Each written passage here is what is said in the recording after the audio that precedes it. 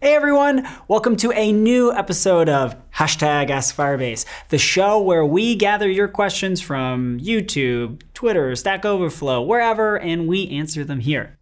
My name is David East, and fun fact about me, I was born in a country that no longer exists. And I'm Sumit Chandel, and I love eating grilled cheese sandwiches. Today's episode is Firestore themed. We gathered a bunch of questions that covers integrating Firestore with a SQL database, using multiple Firestore DBs in a single app, why a Firestore query can be slow, and why the Firestore SDK is designed a certain way.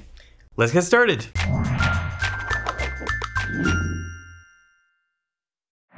Charles asks, I have a SQL server. I want to develop a Flutter app with Firestore. Is there a way to implement these together? Great question, Charles. First off, nice choice with Flutter. Secondly, yes, you can totally use Firestore to interact with a SQL database.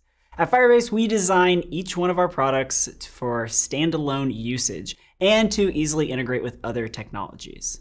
In your case, you need to follow an architecture that looks something like this. 1. You find where the data is updated on your SQL server. This is something like a pizza order and its status. 2. When the data is updated, use the Firebase admin SDK to update it to Firestore. And the admin SDK is written in many languages, so there's likely something that fits your server's needs. 3. Create a real-time listener on your client app, your Flutter app in this case, and Firestore does what it does best here. It updates all the listening clients whenever your SQL server sends an update to the admin SDK. Then lastly, if you need to send data back to the server, you can send data either through a Cloud function that talks to your SQL server, or you can create a real-time listener on your server that processes updates from Firestore. So yes, Firestore works really well with SQL databases, and you don't need to put all of your data in Firestore just to use it in your app. Great question, Charles. Patty cake, bakers. Next question. This next question comes from Payush on Twitter, and Payush asks, can I use multiple Firestore databases in a single app? Well, Payush, thank you for asking, and yes, you totally can use multiple databases in one app. It's just a simple configuration when you are initializing an app. Let's take a look at the initialize app function in the JS SDK, and keep in mind it's similar on other platforms. When you call initialize app, you pass in a config. Underneath the hood, Firebase adds the app in that config to an app array. Now let's say you call it twice. This will create an error. That's because the first initialize app creates what is called a default app.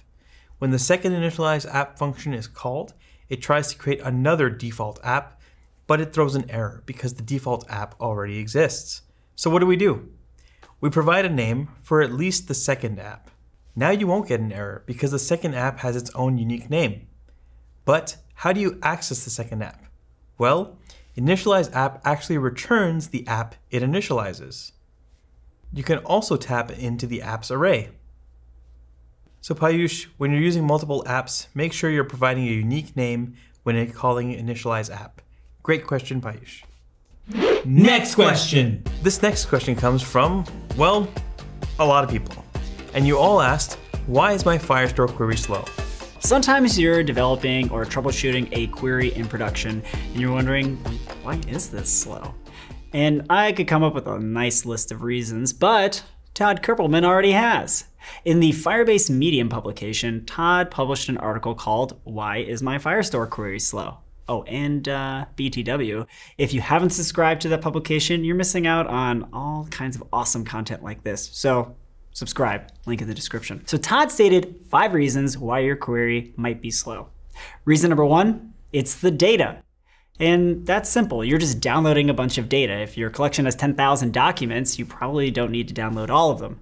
The solution would be to limit the amount that comes back. So do a query and limit, the amount to 100, 200, whatever. Reason number 2, your offline cache is too big. Cloud Firestore does some amazing offline caching, but this local cache does not apply the same indexes that the server does. This means when you query documents in your offline cache, Cloud Firestore needs to unpack every document stored locally for the collection being queried and compare it against your query. So the solution here is to limit how much data is being stored in the offline cache. And this can be done by limiting your queries, just like you did previously, and by setting a hard cap on how large your offline cache can be. Reason number 3, composite indexing. So you might be running a query that looks like this. There's probably very little overlap between these two conditions. However, without a composite index, Firestore would have to do a lot of searching to get this result set. So instead, create a composite index so Firestore can do a quick lookup. Reason number 4, you're used to the real-time database. The real-time database generally has lower latency if you're in North America. And for most apps, though, you're not really going to notice the difference. But if you're an app that needs to squeeze every second of latency, you're probably better off using the real-time database in these scenarios. And lastly, reason number 5, the laws of physics are keeping you down. So your customers might be too far away from your Firestore database, and the actual latency from going from point A to B is taking too long. So to fix this, you can use real-time listeners, which use a technique called latency compensation. And latency compensation optimistically updates local updates first, so it feels faster. And real-time listeners also read from the offline cache, which only downloads updates after the initial read. You also have the option of selecting your Cloud Firestore location when you first initialize your database instance. So take a moment to consider what location makes the most sense for your app, not just from a cost perspective, but from a performance perspective as well. So that's a nice handful of reasons. To learn even more, check out Todd's article on the Firebase Medium publication and make sure to subscribe. Oh, hey, Sumit, you want to grab a coffee or something after this? Oh yeah, about that. Next question.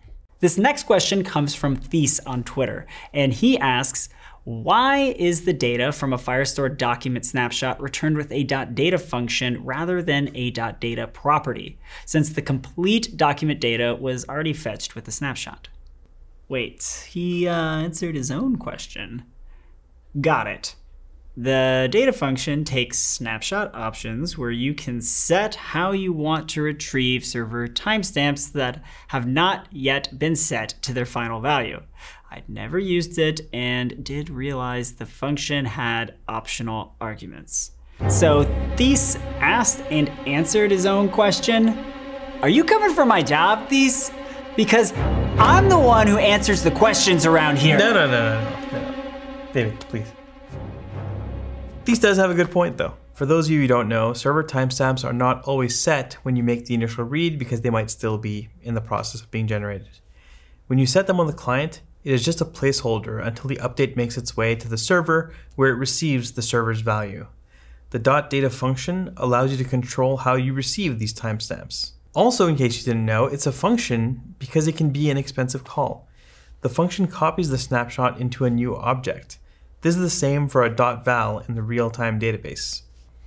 And in case you want to see how this was implemented, you can see the GitHub pull request in the link below. Great question and answer, Thies. Thank you. I am a question answering robot.